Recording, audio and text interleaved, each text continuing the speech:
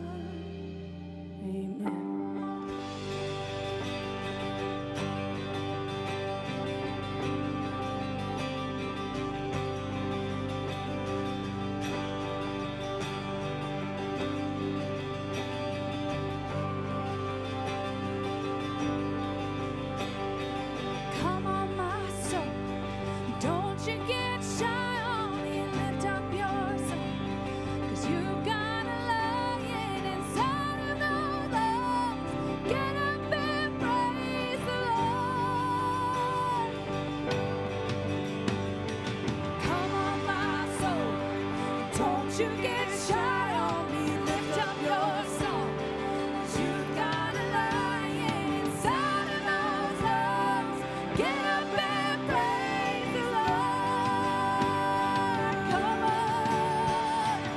Come on, my soul. Don't you get shy on me, lift up your song. 'Cause you've got a lion inside of those lungs. Get up and praise the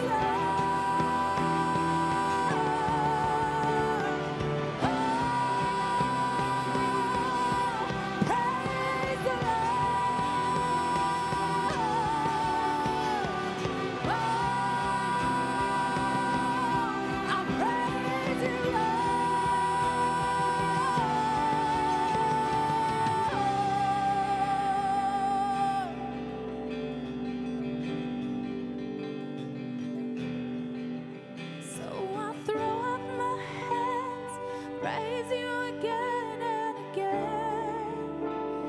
'Cause all that I have is a hallelujah, hallelujah. And I know it's not much, nothing else fit for a king, except for a heart singing hallelujah,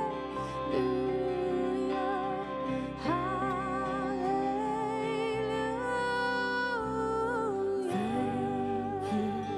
Jesus, just as I am, I come. Hallelujah. Oh, what amazing love. Thank you, Jesus, just as I am, I come. Hallelujah. Oh, what amazing love. Thank you, Jesus. Just as I am, I come. Hallelujah. Oh, what amazing love. Thank you, Jesus. Just as I am, I come. Hallelujah. Oh, what amazing love. Thank you, Jesus. Just as I am, I come. Hallelujah. Oh, what amazing love. Jesus, just as I am, I come. Hallelujah. Oh, what amazing love. Amen. Can we give God a hand clap of praise? Can we show him some gratitude today? God is so good. God is so good. Hey, my name is Shane. I'm the campus pastor here at the Sanford location. I'm honored that you're here in person, but I'm also honored that you're watching online. And I just want to share just a couple minutes of word with you. You know, we just sang that song, Gratitude.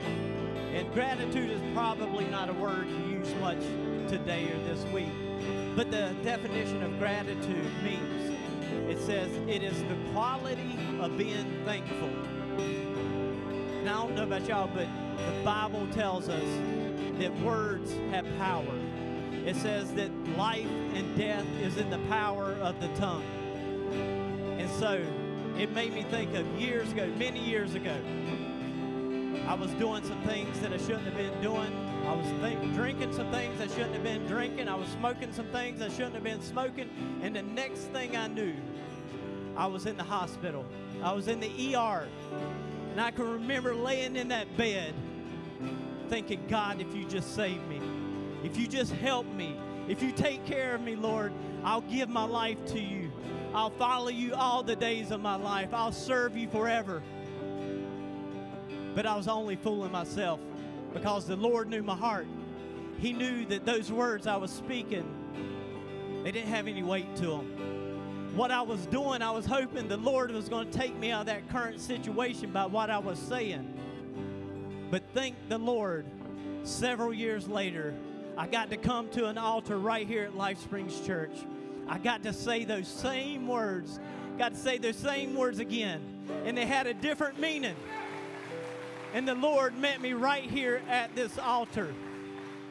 And you know what happened was, I thought back then when I was in that ER, God was going to get me out of that current situation. And when I made that commitment right here at this altar, He not only got me out of that current situation I was in, but He also preserved a future position for me in heaven. And I'm so grateful for that. That is my gratitude to God that He saved me. And some of the most powerful words that's ever been spoken, Jesus said right before He was crucified. He said, "Father, forgive them, for they know what they do." There's been no more powerful words than that. That we can call on Jesus Christ to save our soul. And I'll tell you what, there may be folks here watching, there may be people in this room that are like, I don't know what to say. I don't have any words. I can't pray. I can't even do anything but cry. But let me tell you, the Bible also says in Romans 8, He said the Holy Spirit intercedes for the wordless groans that we give. So I want to pray with you right quick. Father, we praise You and we thank You, God. We thank You. We have a gratitude for You. And Father, I do believe that there are people watching online, or there are people in this room that they don't even know what to say. They're in a spot that they never thought they would ever be in. And all they can do is cry out to You. And the great news is, just like I said in Romans 8, Your Holy Spirit intercedes for those wordless groans. You hear their cry. You hear their pleas. And Father, I pray right now for the one that is crying out to You, that they would give their heart to You. That all those weightless words that they've been saying all these years, that today these words that they say would have some weight to it. It would be speaking life, not death. And I pray, Father, that they would just say, God, I love You. I ask You to forgive me. I believe that Your Son died on a cross, and 3 days later He rose again. And from this day forth, I'm going to serve You till the rest of my life. I'm not going to be perfect, but I'm going to serve You, and I'm going to recognize You as Lord. And I'm going to give up the CEO of this world and give it to You. And Father, we give You the glory and we give You the praise, and we ask in Jesus' name. And everyone said, amen. Can we praise Him one more time? God is so good. Amen, amen. If you would, high five your neighbor. Don't be too hard on them. And then you can have a seat.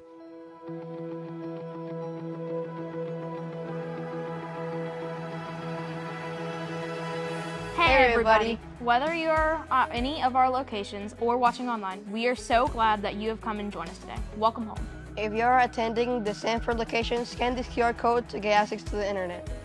At Lifesprings, we are passionate about helping you discover the love of Jesus, develop the character of Jesus, and deliver the message of Jesus.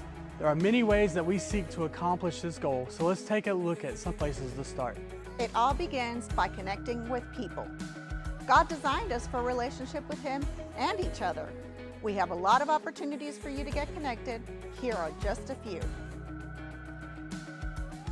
To stay up to date with everything going on, text 411 to the number on the screen or go to Lifesprings.Online. If you're new here, we did not invite you here to take your money. We just want you to hear the greatest story ever told. In fact, if you scan this QR code and let us know that this is your first time, or if you haven't ever scanned this QR code before, scan this now and we have a free gift just for you.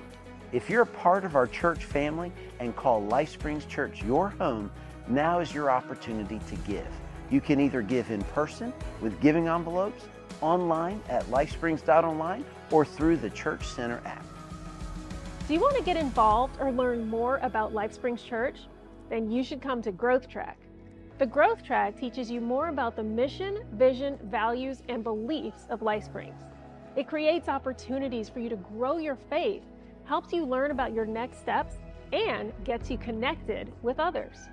To learn more and sign up for the next growth track, scan this QR code or go to Lifesprings.Online. To stay connected throughout the week, make sure to follow us on social media through Instagram, Facebook, and YouTube. Thank you again for joining us today. As we prepare for today's message, be sure to text sermon or prayer to 919-586-8900 for sermon notes or for prayer.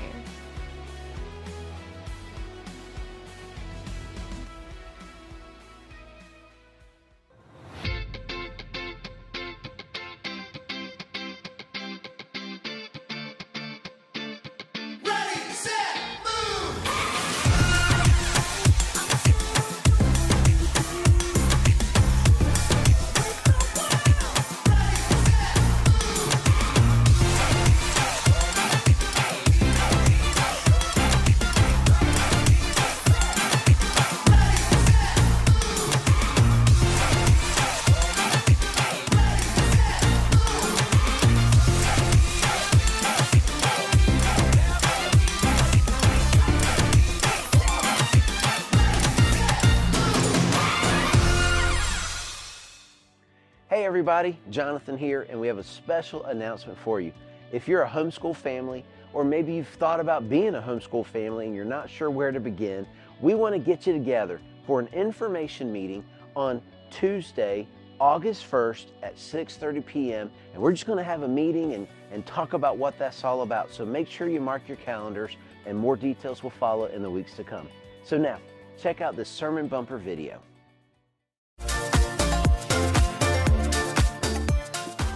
Hey guys, I'm Jenny and I'm the Kids Ministry Leader Assistant here at the Sanford campus. You've probably seen me as you're checking your kids in and picking them up in the afternoon. One of the things I love here is being with the kids and being able to teach them about Jesus and helping them get to know him. One of my favorite things is being here at church. I love being here. So just to tell you guys a little bit more about me, I am married and have 2 kids. One's 3 and one is 1.5, both boys, and they are crazy as they come. One more thing about me, I really love cats. I've got 3 of them. A gray one named Athena, a white one named Smudge, and a big black and brown one named Aries. They're just adorable and lovable, and yeah, I really love cats. Now that you know a little bit more about me, let's dive into the Word and learn some more about some of the characters in the Bible that are a little bit more unknown.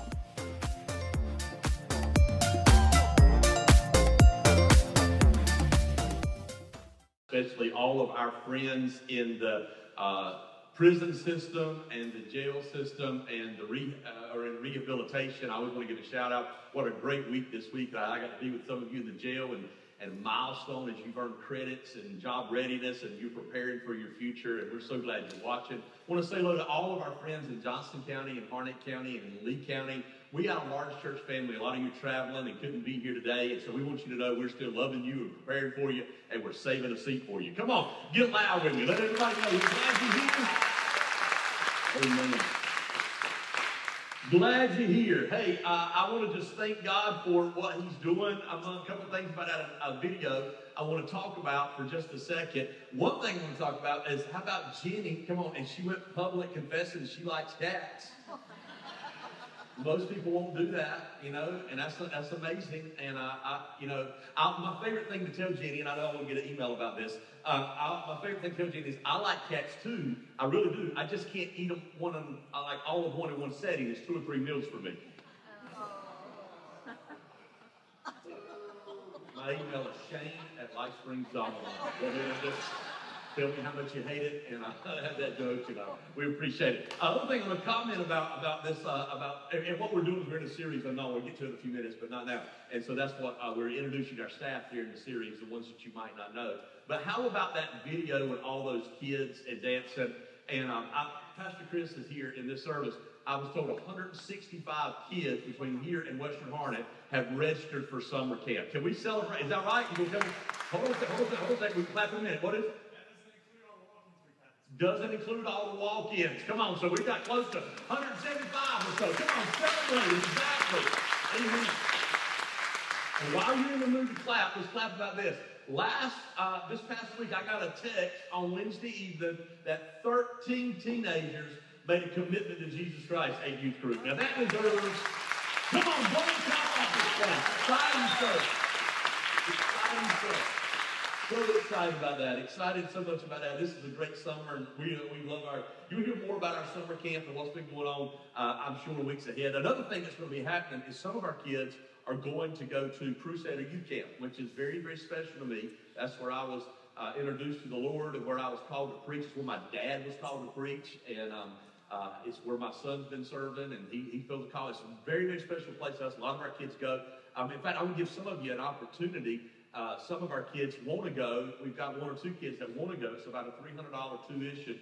And their family is just at a spot right now. They need to be sponsored. So if you'd like to sponsor a kid to go, you can do that. Go to our website, Lifesprings.Online, or you could place the check in the box and just write on it, put CYC sponsorship, or put camp sponsorship, and we'll know what that means. And if we get more than what's needed this year, then we'll keep it for next year. But it's a great opportunity to be able to bless a child. And so just something to think about as you do. Another thing I want to say before I get into the message is in July, the church has been so gracious to me for about 8 or 10 years now, because we started having so many services and so many campuses and so much.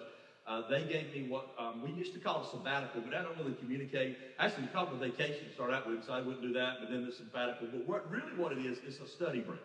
It takes a lot out of you to study. Can you imagine, like, standing in front of hundreds of people every week and then staring at you, looking at you in the face, and say something we ain't heard before, preacher? You know, right? And it's hard. In fact, they say, I don't know if I believe this or not, but they say the number one fear that people have is to stand in front of people. Like they just give it up. So they would rather, that's like the greater fear than death. So you say at a funeral, you'd rather be the guy in the coffin than the guy preaching. That's the problem. But anyway, it becomes a trouble every week, and it wears you down spiritually. So the church has given me the month of July is a study break. And so I'm going to take a study break in July, and our outstanding preaching team is going to be carrying it. And I'll still be doing some work and doing some things, but won't have the burden of having to study and prepare and all that for sermons during that time, because there's so many sermons. But here's what I want you to do. There's a graphic right down that's on here. When I come back, I'm going to start a series, and it's going to be called Asking for a Friend. So go ahead and put that graphic up. Asking for a friend. Say, asking for a friend. Asking for a friend. That was really weak. All right, asking for a friend. Asking for a friend. So here's what I want you to do. If you have a question that you have always wanted to ask a preacher. Now, I'm not guaranteeing I'm going to answer all these questions, okay? Let me say that up front. But if you have a question you would always want to ask, like, I don't know, like whatever, about divorce and remarriage, or about, sexuality or homosexuality, whatever. If there's a question that you would like to have an answer to, or angels and demons, or if you'd like to have the second coming of Christ, or anything like that, if you ever wanted to ask a question, this is your opportunity. Now, you can do it anonymously, because I know some of you's got questions that you do not want to put your name to. So you might not want to scan the QR code, but you can write it on a prayer card in the seat back in front of you and place it in the black box on your way out, and you can write it for the whole month of July. And when I get back in August, we're going to start that series. And I'm not promising to take on all of your questions, but I might. Does that make sense? And so you say yes? Yes. All right, so that's all I got. Now, today I got to get into this message. I'm already running a little bit behind. The series we're in right now is called Ready, 1, 2, 3, called Unknown. And we're talking about taking your place. And what we're doing is we're going through the scriptures, and we're looking at people that might not get a lot of airtime. There's a lot of guys that you hear a lot about in the Bible. Like you hear about the disciples, and you hear, Peter, James, John, Matthew, all of them. You hear about like Moses and Joshua and Nehemiah and different ones. But there's other people that are a little more obscure that you probably hadn't heard about. But this is my thinking, is if they made their place in the Bible, then we ought to at least mention it. Come on, right? If your name was in the Bible, how many feel like you did something? Hold your hand up good high, right? Now, some of you have got a Bible name, but you didn't earn that name. You were given that name, right? But your name was in the Bible, then you feel like that you've done something. And so I want to talk about them. And some of them are bad examples. And we looked at that last week, and we looked at ways, of what not to do. And so we looked at, anybody remember, who did we talk about last week? We talked about who, remember? Lot. That's right, we talked about Lot, and very dysfunctional family. And I made a statement last week. I said that every family is dysfunctional, just at different levels. Isn't that right? Some people have a lot of dysfunction, some have a little bit of dysfunction, but let me tell you what I know about your family. Every family that's represented in this place is dysfunctional at some level. Let me tell you why I know that. Because there ain't nobody perfect. And if it was perfect people, we'd have perfect families. Would all the perfect people raise your hand? Because we would like to tell you why you're not perfect. We would love to do that right now, right? All the imperfect people raise your hand. Hold your hand up, right? That's who we are. And so because of that, we all have family dysfunction and family things that go on. And today, what I want to talk about, because it comes on the heels of last week, as I've talked about a lot, and talked about how not to go that way, today I want to talk about, in this message, about how to break, if you're from a dysfunctional family, and let's see if you're listening, if you're from a dysfunctional family, if you're from a family that has dysfunction in it, raise your hand. Just see who's listening. Come on. Oh, yeah, all right. If you're from a family that has any dysfunction, I want to talk to you today about how to break those traditions, those patterns. We're going to call them generational curses almost that come down. And here's what I want to let you know in case you don't know this. Change starts with me. Here's what I want to let you know. This is the whole sermon kind of here in case you don't know this. And some of you are going to kick back on this statement, but it is a truth whether you like it or not. Here it is. Ready? Your childhood, here's your Lifesprings Church social media moment. Your childhood is, circle is, say is. Somebody didn't like what I was preaching. Your childhood is, say is impacting your adulthood. That is true. Your childhood is impacting your adulthood. So you like what I was saying. Thank you. That was good. Give Vanna a hand. I mean, Shane a hand right there. That's good. Your childhood, what? Is. Whether you like it or not, whether you know it or not, whether you knew it or not, your childhood is impacting your adulthood. That could be good and that could be bad. Let me see. I'm going to date myself right here.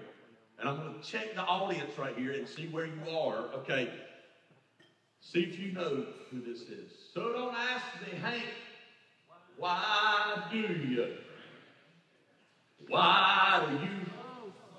Bunch of heathens. All right, am I good now? I can take this down? All right, we're going to lay this over here, right here. Why must you live out the songs that you wrote? Right? Is that what he said? Yep. Stop and think it over. What is the next one? Listen, heathens come to church here.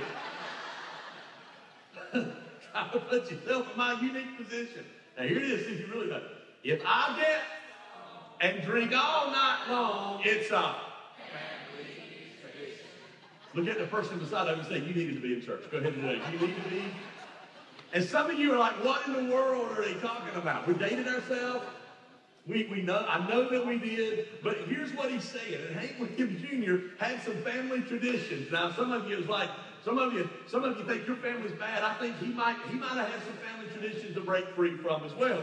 But here's the deal. Maybe your family is not as bad as what he came from. Maybe your family's a little better. Maybe your family makes his family look like a bunch of Sunday school teachers. I don't know. But what we all have is family traditions that go on our family, and it affects us, and we have to break free from that.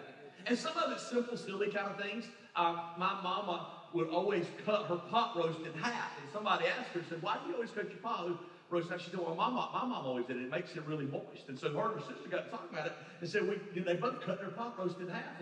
And they said, they come make your pot roast really good and moist. And so they got to my grandmother's house. We called her Mama. They said, Mama, why do we tell it? Somebody's asked us, why do we cut our pot roast in half? How does it work? Why does it make it moist to cut them in half? And Mama said, I don't know. I said, well, why do you cut it in half? She said, I cut it in half because my pan wasn't big enough for a whole pot roast. So for 30 years, they've been cutting a pot roast in half, and it had nothing to do with anything that they thought it had to do with, because this is what happens. Your childhood is impacting your adulthood.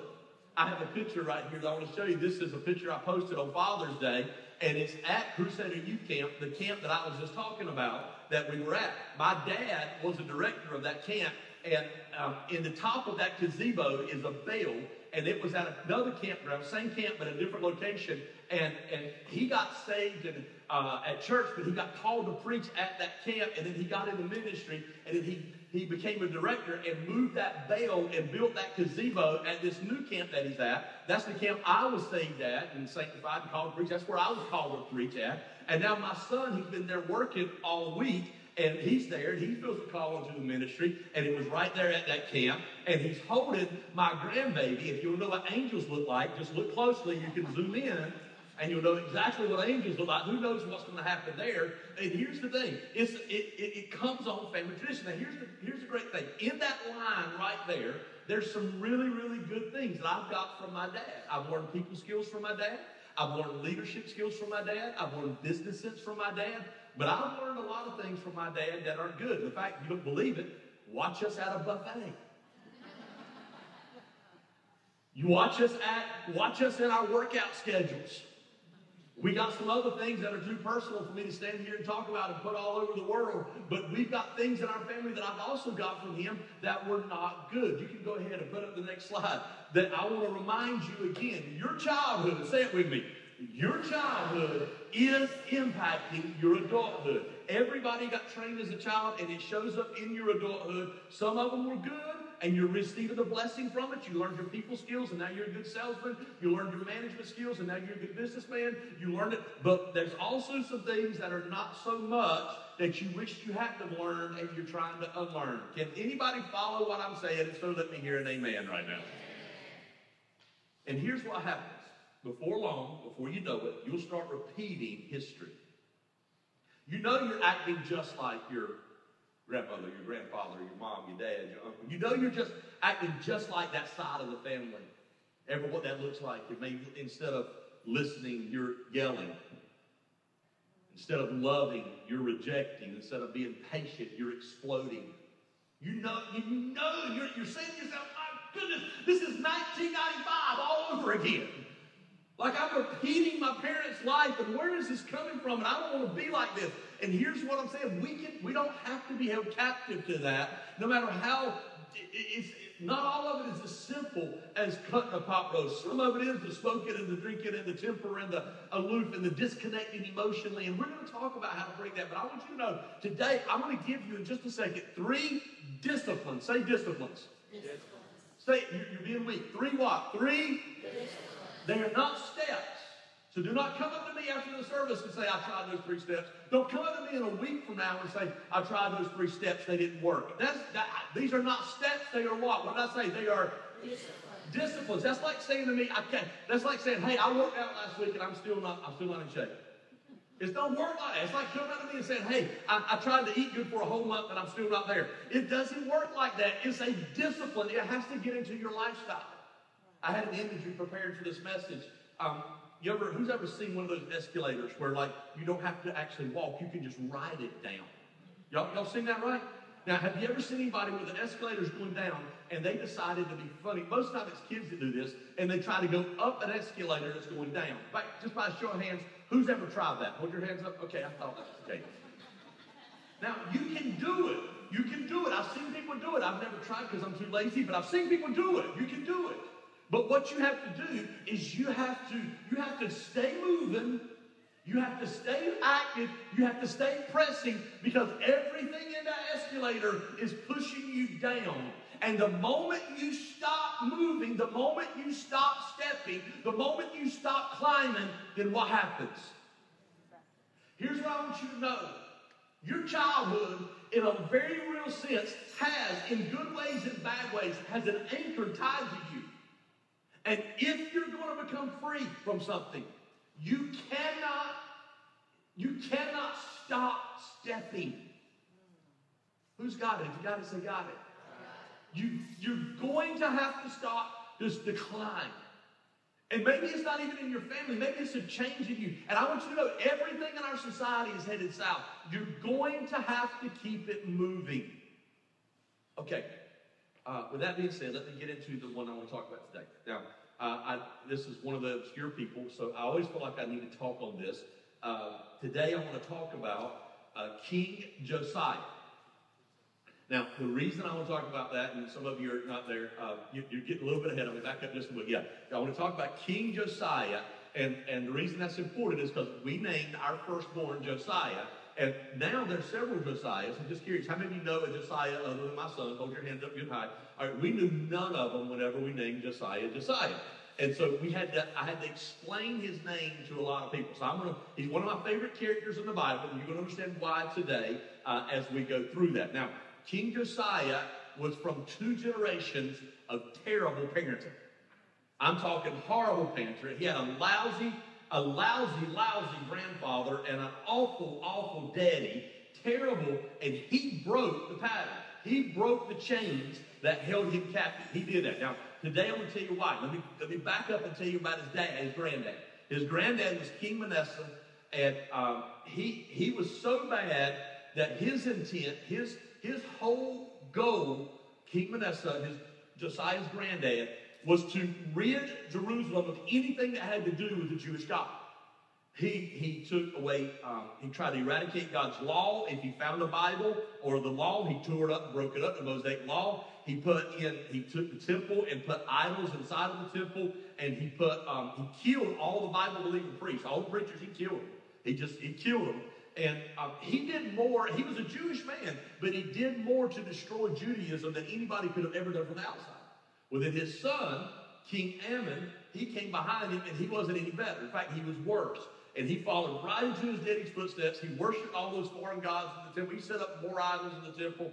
And he did nothing to reestablish Jerusalem and the temple and all that in Judaism. He did nothing to reestablish that. In fact, Ammon was so bad that his staff they plotted to kill him, and they did kill him, and the guys that did the coup were going to take over the kingdom, and then another coup rose up and killed the ones that were doing the coup, and then they got killed, and it's just chaos.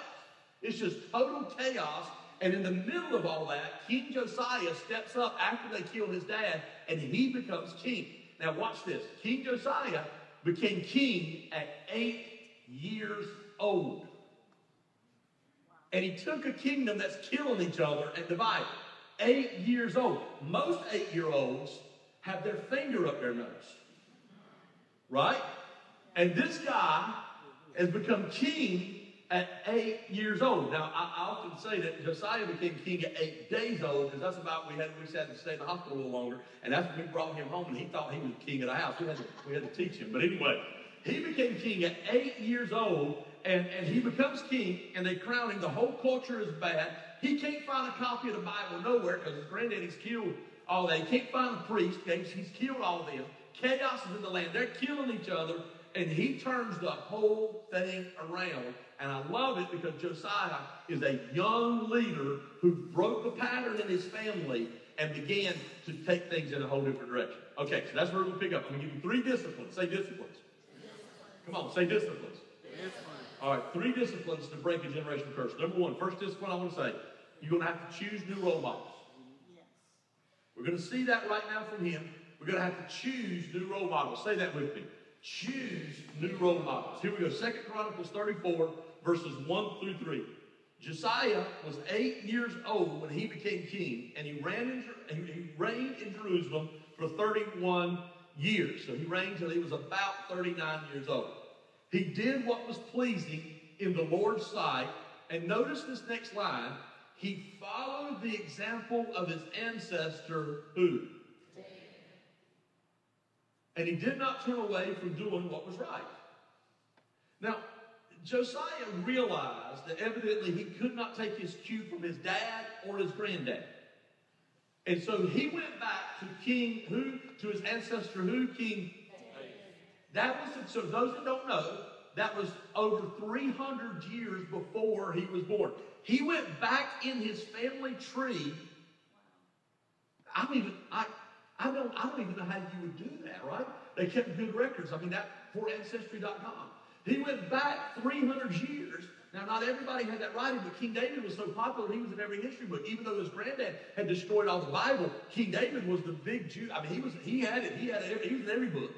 He went back 300 plus years to find someone that he could model his life after. And he went and studied and read about King David, and evidently he learned that God blessed his leadership and God gave him favor, and his country won, his economy was good. And so he went and found King David 300 plus years and began to model himself after him. Verse 3, during the 8th year of his reign, which he's about 16 years old at the time, while he was still young, 16 years old roughly, Josiah began to seek the Lord of his ancestor David. This is a man who skipped the generations in front of him and went all the way back and found a person that he could pattern himself after. Now, I'm going to say something before I move on to the second discipline. Some of you need to find some new role models. Some of you need to get close enough to somebody to see it lived out in front of you. You've never seen it lived out in front of you. You've never seen someone treat a spouse. You don't know how to treat a spouse.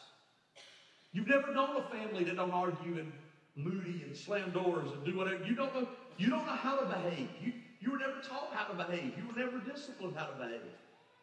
You don't know how to handle money. No one's ever taught you how to handle money. You don't know how to do that. You don't know how to cope with stress because your mom just more wine at the end of the week. That's all she ever did. You don't know how to do that. You need a new vision. You need a new role model. You might want to say, that there really can be a marriage that's healthy because you've never seen that before. That, there really can be people who differ and can act sane about it. There really can. I don't have to quit whenever we have a conflict. I can actually work through a conflict and make it. It's possible to live on a budget and be a tither and give 10% of my income to God. Like, you've never had that model. You don't know how to do that.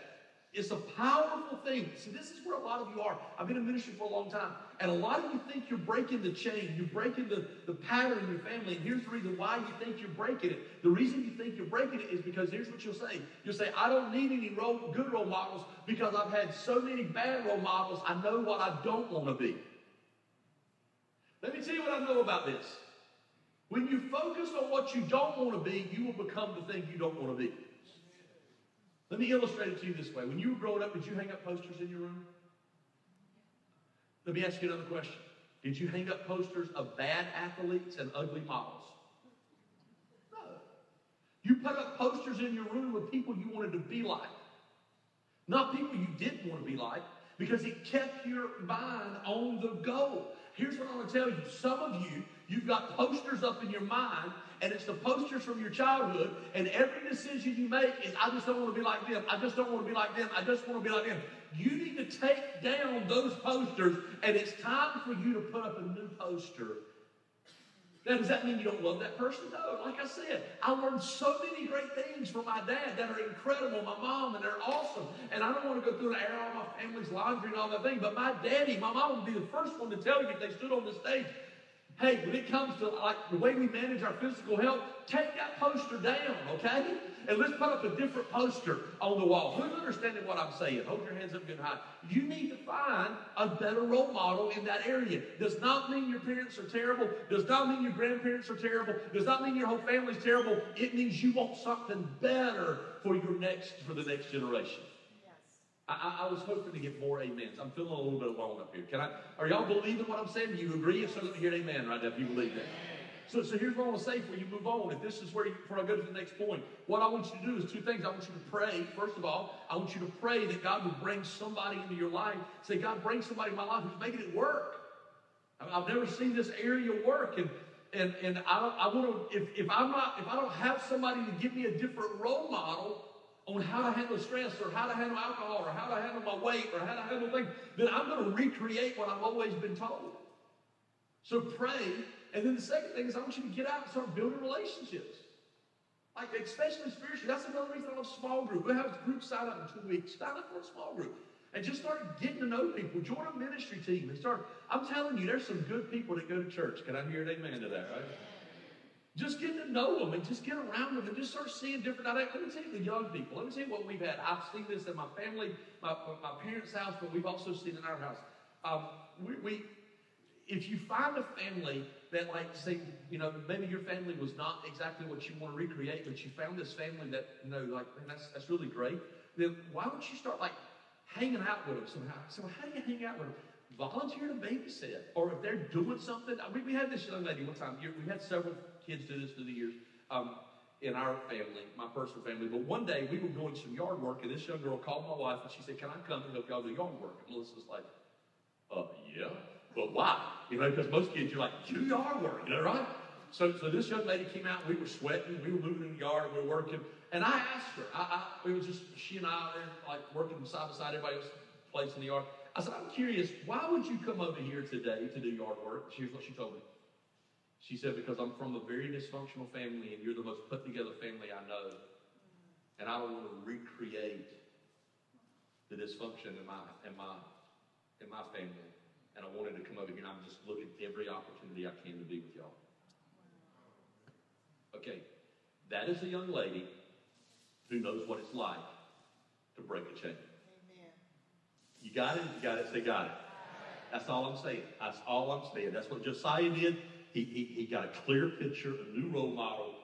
You got to be intentional. Second thing I want to say. Ready? First thing I want to say is you need new role models. Second thing I want to say, this is a discipline. Say discipline. Is purify your world. Choose new role models. Second, purify your world. Say purify your world. Purify your world. All right. Josiah purified himself, purified from himself anything that had the potential of dragging him back to what his dad and his granddad taught him. 2 Chronicles 34, verse 3. Then, in the last part of verse 3. Then in the 12th year, he began to purify Judah and Jerusalem, destroying all the pagan shrines and the Asherah poles and carved idols and cast images. He ordered that the altars of Baal be demolished and that the incense altars which stood above them be broken down. He also made sure that the Asherah poles, the carved idols, and the cast images were smashed and scattered over the graves of those who had been sacrificed there. Now notice this next part, verse 5. He burned the bones of the pagan priests on their own altars. And so he purified, say he purified. Judah and Jerusalem. Whenever we were in the hospital having Josiah, my father-in-law, he came to visit and was like waiting on the baby. And he said, he had heard that we were going to name him Josiah. He was me and him alone. He said, help me, what's that name, Joe? Joseph? I said, no, it's Josiah. He said, where did you get it from? I said, I got it from the Bible. He said, I've never heard of him in the Bible. I've been in Sunday school all my life in church. Never heard anybody preach on it. I said, no. I said, let me read it. And I read this part, and I got to verse 5. He burned the bones. I'm excited. I'm in there. He burned the bones of the pagan priests and on their altars. And my father-in-law said, are you sure you want to name him Josiah? Sounds a little violent right here, right? And it just goes on verse after verse after verse about that. Here's a man who is tenaciously committed to getting rid of anything that hints of the past. I mean, he's like, anything that has the potential to take him back, anything that has the potential to lock him down, he says, I'm getting rid of that, I'm going away. And the Bible says he ground up the bones of the old priests. And I bet these guys are like, they're grinding up bones. They're like, why are we grinding up bones of dead people? They're dead. They're not going to be more dead after we grind their bones than they are right now. He sent in a message. He sent a message and he says, I'm serious about this. We ain't going back. We're not going back.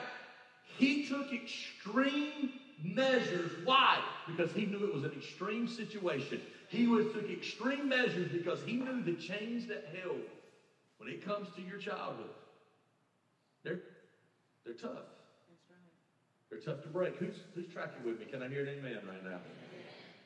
In extreme things, you have to have extreme situations. And I will say, before I move on, you know what I'm going to say is challenging to some of us. You need to purify your world. You need to purify your playlist. You need to purify your library. You need to purify your home, your closet. You're keeping some memorabilia, so many books that you've kept. Your attic, You need to purify your computers. You need to purify your social media. Just this past week, I deleted apps off my phone. Just because they were taking back things that have the potential to drag us back into relational dysfunction, into a lifestyle, into a world that you're trying very hard to break free. In point number one, I told you that there's some relationships you need to form, and I told you that you need to go join a small group and join a serve team and go, if you're young, go identify with a family and get there. Okay, here you go. Just like I said in point number one, you need to form some relationships. Watch this. In point number two, talk about purifying your world. Some of you need to end some relationships. Ladies, you're running with a group of ladies that are extremely critical of their husbands. They never say anything good about their husbands. And your mom never said anything good about your dad. And you're wondering what's wrong with your marriage. I might have a clue. Men, you're running with guys who treat women like an object. And they're always saying crude things and sexual things. And your dad did the same thing. And he even stepped out, you think, on your mom. And you're on that path, man. You need to cut some relationships. Maybe you're from a family that's extremely negative, and it's like they're negative. They're just negative about everything. And you find yourself, every workplace you go to, every church, you get with negative people. It's like you just gravitate to them. You need to put up some guardrails, some boundaries there. Maybe you have an addictive behavior. You're trying to be free from it, but your friends drink. And they're not bad people, but they're bad for you. Because it has the potential, because you're from a family of addicts. And alcohol is just something y'all love.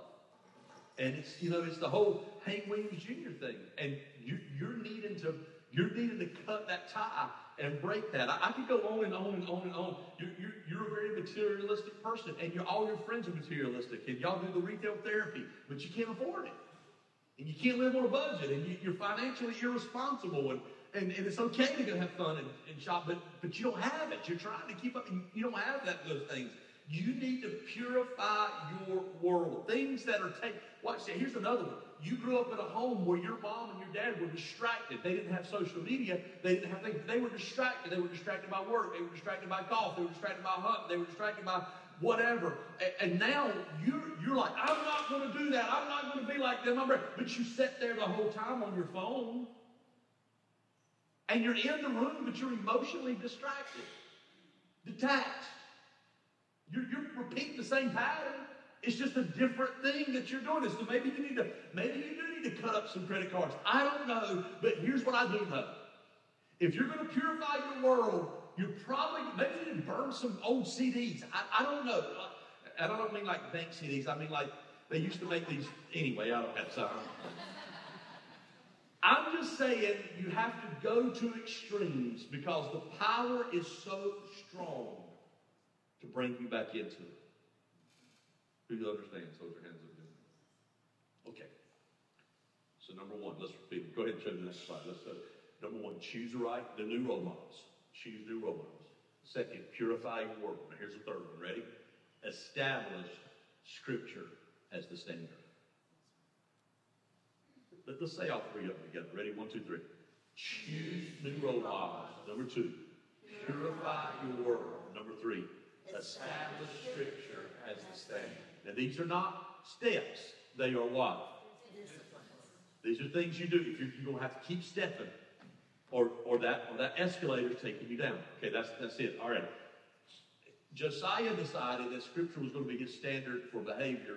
Not what he felt, not because he was king, but he said, I don't know what to do. I'm only 8 years old. I'm only 16 years old. I need some help outside of myself. Then you say, well, how did he establish Scripture when his granddaddy burned it all and got rid of it? Well, that's a great story. Let me tell you what happened. When he read about David, he realized that the temple was centered for worship in society for David. And so for their social and for their worship and everything else. So he said to his men, go clean out the temple.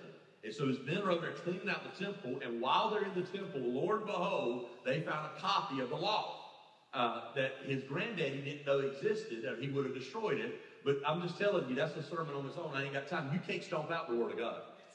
They found a copy of the law and they brought it to Josiah. He didn't know what it was, but he recognized what it was. And then here's what he did in verse 30 of chapter 34. And when the king went up, what he did is he told everybody, he said, get everybody at the temple, get everybody there. He recognized the word of God. And when the king went up to the temple of the Lord, when all the people of Judah and Jerusalem, along with the priests and the Levites, so he's gathering everybody there, all the people from the greatest to the least, everybody, say everybody.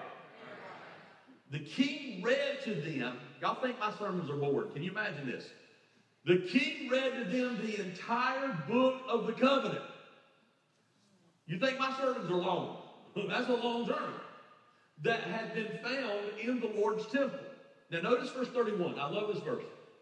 The king took his place of authority. Now he stood there beside the pillar. He took his place of authority, like, I'm your king. Everybody knows it. I'm standing here. I'm your king. And then what did he do? All this authority. Well, he took that authority, he renewed the covenant in God's presence. And this king, who took his place of authority, came under the law. He pledged to obey the law by keeping all his commands, laws, and decrees with all of his heart and soul. He promised to obey all the terms of the covenant that were written in the scroll. Listen, the curses in your life are only going to be broken by the word of God. The power of God and the obedience to the word of God. It's the word and the deed. Because here's why. I can excuse almost any behavior, but I can say, well, I can excuse almost any behavior based on the circumstances. Well, of course I'm being mad. Of course I've got to tip her. Have you tried to live with her? Of course I've got to yell at these kids. Have you tried to get these kids to do what they're trying to do? They're idiots. They act just like their daddy. Of course I've got to eat all these Debbie cakes. I'm stressed. Of course I've got to drink all this. I've got things going on. Of course this is the thing. I can excuse almost any behavior based on my circumstances. But what Josiah said, he said, I'm not going to allow my personality. I'm not going to allow my family tradition. I'm not going to allow the fact that I'm king to be the standard in me and this nation. God's word will be the standard. As for me and my house and all of us, we're going to serve the Lord. Yes. And I'm not going to try to change the Bible. I'm not going to try to read the Bible and make it fit to my lifestyle. I'm going to judge my behavior by the Bible, not judge the Bible by what I want my behavior to be. Amen. Do y'all understand the difference of that? Yes. You see, the destructive patterns in your life are only going to be broken. I said it earlier. By the power of God's word and obedience to his word. Word and deed. So I'm going to give you a practical way. We're going to do that every time on every one of these points. Here's what I want you to do. I want you to find the issue that you struggle with. Maybe you tend to be deceitful. You're a little sneaky. You call them white lies. Maybe you've got a little temper going on for you. Maybe you're a runner. Going gets tough and you just bail. Maybe you're moody, and everybody knows Mama ain't happy, nobody happy. Maybe you are a little greedy. Maybe you're a little entitled. You feel like that you kind of never got your fair shake in this world, and so you're always kind of feeling like, I'm going to get a little extra because I've had to grow up hard. Maybe you got some moodiness going on. I don't know. You say, well, I don't know what my issue is. Well, ask your wife and your youngest. They already know. They'll be glad to tell you. They'll be glad to tell you. You say, well, I ain't got no issues. Just by the show of hands, how many of you say, I got issues? Hold your hands up good night. If you're not raising your hand, you say, I ain't got no issues. Well, that is your issue. That you think you ain't got no issues. That's your issue. Okay. Now, when you find your issue, I want you to go, and this is a Bible study, go find a Bible verse that speaks directly to your issue. And then what I want you to do is memorize it. I'm a big proponent of scripture memorization. In every small group we've ever had in the beginning of this time, I've tried to encourage our church to memorize scripture because the Bible says when you've hidden the word of God in your heart, you might not sin against him. And I'm a big proponent in the power of the word of God. I believe in scripture memorization. It's all through the Bible. I can prove it to you biblically. It's not just a nice little discipline. It is a biblical mandate to memorize scripture. Commit that scripture to memory. You say, well, it's hard. You can remember who won the Super Bowl in 1973. Don't give me it's hard. You can remember, you remember a lot of things you shouldn't. If I spit out my social security number, you remember that probably, right? You can remember things. You can remember things. Commit that to memory. And then what I've learned is when you're tempted to blow your stack, or you're tempted to be deceitful, the Holy Spirit, the incredible Holy Spirit, has a way of surfacing that verse back. And what that does, when that verse comes back, there's power in God's Word. Does anybody believe that? Can I hear an amen? And so what happens is you'll find the power to exercise self-control. You know why? Because God's Word has power. And His Word is more powerful. Now listen to what I'm getting ready to say, because this is going to shock some of you. God's Word is more powerful than your commitments. God's Word is more powerful than your promises. God's Word is more powerful than your intentions. God's Word is more powerful than your willpower. That's the reason some of you have never broken the chain, because you're trying to do it based on your commitments and your willpower and your intentions, and you keep going back into it.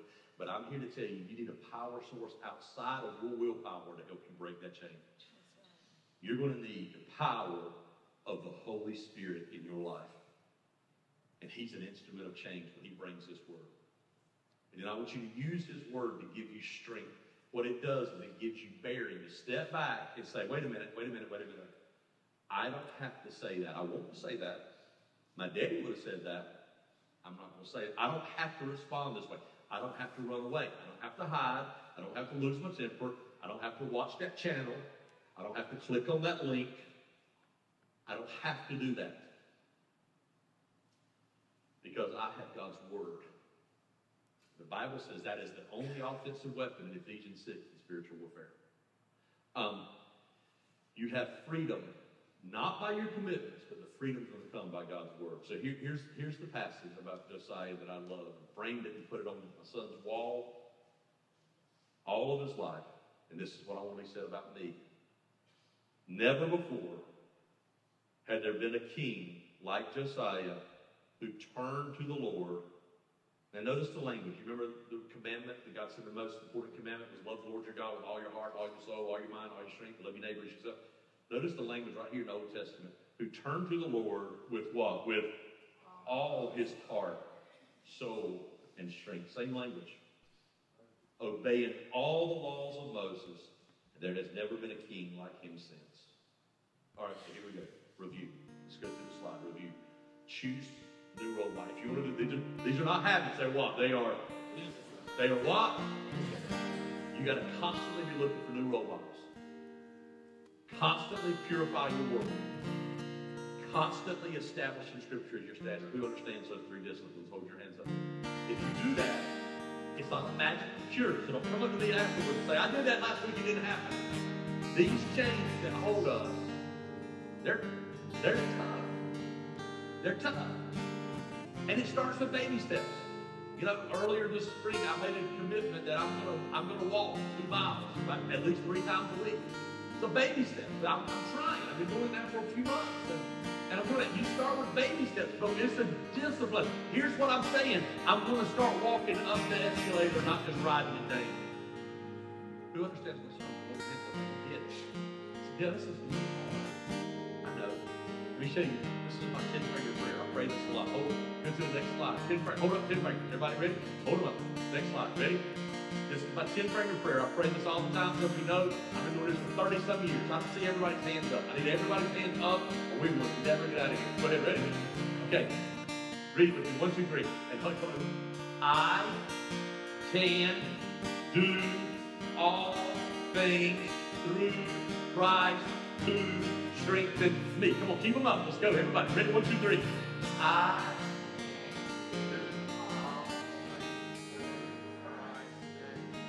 Come on again. Ready?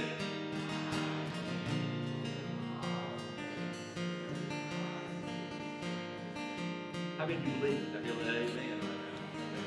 Here's the difference. Go ahead and give me my hand.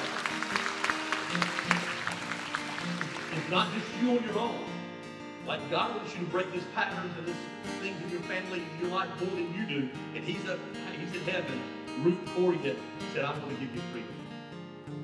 Okay. Will you stand with me? Here's what I want you to do. I want to know, no head bowed, every eye open, okay? I want to know in this room, how many of you already know maybe one or two things that you want to be free from? Anybody other than me? I got 2 or 3 things that I got. Go ahead, hold them up. It's okay. You're not dishonoring your parents. You know what? Your parents will probably say, you need to raise your hand. I'll give you some things. But I'll give my kids some things. They weren't for me. I want them to raise their hand, right? You're not dishonoring. You're just being, how many of you want it? You want different. Hold it up. Good and high. Good and high. All right, self-included. Now here's what I want to do. I have some in the bowls right here. I got little pieces of chain. Okay? I want you to take this piece of chain. In just a second, I'm going to pray for it. I'm going to leave it. I want you to take it home, put it at work, get it on a bulletin board, put it in a desk drawer, put it in your pocket, I don't know, put it somewhere, put it in your car, put it on a magnet on the refrigerator, I don't know. I want you to put it somewhere to remind you of this service that we're breaking chains out of these disciplines. Who understands? Who's willing to do that? Now, I don't want you to come get the chain if you're not going to take it serious. But if you're going to take it serious, you do it. In fact, if you want to do it, get your chain, just stand at the altar. I'll come back at the end of it. Pray now. Then I'm going to release you. Everybody wants to come get it. You can go back to the chair. You can stand here at the altar either way. But I want you to hold that chain and we'll pray with your prayer. Father, as we come, as we sing, start stirring our heart. Don't let us lose focus. Stay in this room. I believe it's a spiritual moment, a powerful moment. Use it for your glory to break chains. Come on, somebody move. Let's go ahead and take all of the altars, several bowls. Let's go ahead and get them. Say God. Whatever. Everybody rise. Everybody in the room. Come teach you to a chain. There is power in the name of Jesus. There is power. Don't take one for every hand. Just take one look at the chain. Just one look at the chain. You say, dear, why don't you just lay out? Because by you coming to the altar, there is power in the name of Jesus. There is power in the name of Jesus. There is power in the name of Jesus. Break every chain, break every chain, break every chain. Break every chain, break every chain, break every chain. No sufficient sacrifice, so freely given, such a price for our redemption. Heaven's gates swing wide.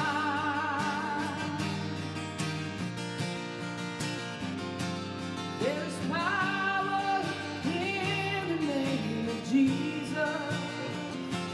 There's power in the name of Jesus. There's power in the name of Jesus. Break every chain, break every chain. So break every chain, break every chain, break every chain.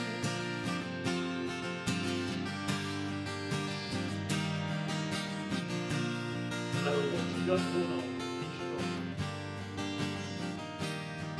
What do I want you to wait? Let's sing here. Army rising up. There's an army rising up. There's an army rising up. Break every chain, break every chain, break every chain. Break every chain, break every chain, break every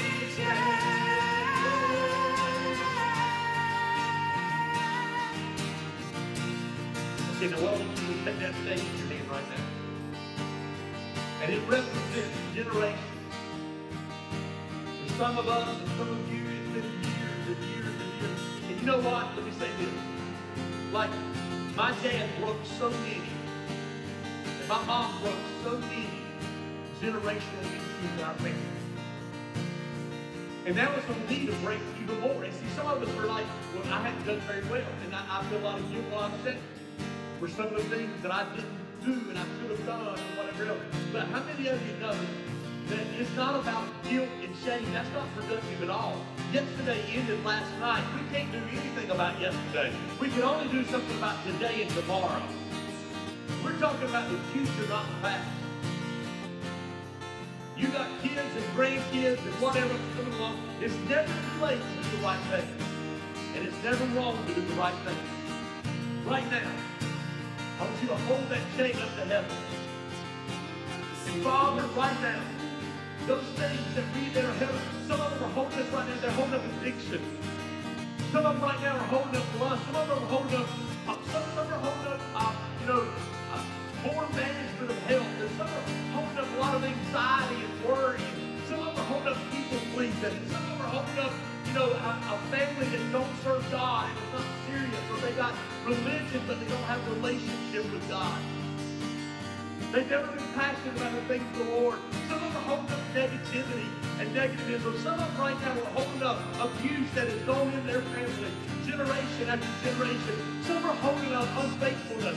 Some are holding up right now a lack of good stewardship of money and finances. Some of them are holding up so many things. I couldn't even name them all. I know because there's so many families like mine that is perfect and we're all dysfunctional at different levels. Because we want something better for our kids and our grandkids and us. We want something better. And I'm asking you right now, in the power of Jesus Christ, in the name of Jesus Christ, help us to break every chain. Say, God, help me break every chain. Come on, everybody. God, help me break every chain. Come on, everybody, loud. God, help me break every chain. Hold it up. God, help me break every chain. Come on, God, break every chain. Come on, lift it up right now. Break every chain. Break every chain. Break every chain. Come on, sing it right now. Come on. Break every chain. Break every chain. Break every chain. Freedom in this house right now. Break every chain. Break every chain. In the name of Jesus. I speak freedom. I speak deliverance. I speak healing. I speak restoration. In Jesus' name, right now, Lord. Say in Jesus' name. Come on, one more time. Softly sing to him. And say, God, we're going to break it right now. Before Pastor Shane comes to close it right now. We're going to break these chains. Break every chain. Break every chain. Break every chain. Break every chain. Break every chain. Break every chain. Break every chain. Break every chain. Thank you guys for watching with us. We hope you heard from God today. Remember, don't forget to scan the QR code so that we can give you your free gift. And again, don't forget to text 411 to stay up to date on all that's happening at Lifesprings Church. And Lord Jesus, we thank you so much for this wonderful service today, for your presence with us. We pray that everyone watching this got something from the service, that they felt your presence, and that they will leave here feeling you with them and knowing of your love for them. In Jesus' name, amen. Amen. Thank you guys for watching. We'll see you next week.